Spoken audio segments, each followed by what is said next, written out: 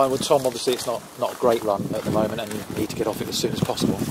Yeah, not a great run as you said. Obviously I haven't had a win for quite a while, and it's definitely something that we're looking to get. And I feel the performances over the last 3 or 4 games have definitely improved, and if we keep doing that, I'm sure we'll get that win.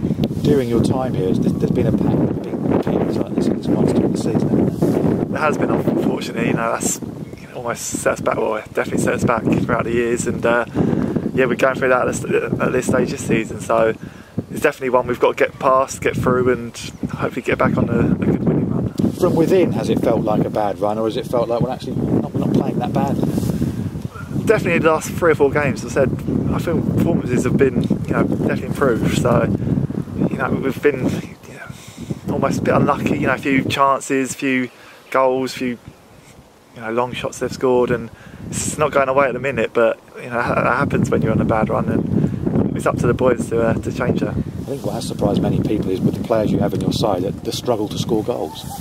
Yeah, a little bit, but obviously it's the whole team. It's not just the attacking players. It's the midfielders creating, and even defenders scoring from set pieces, and we all haven't done that at the minute. So it's a whole team thing that we definitely have to put right.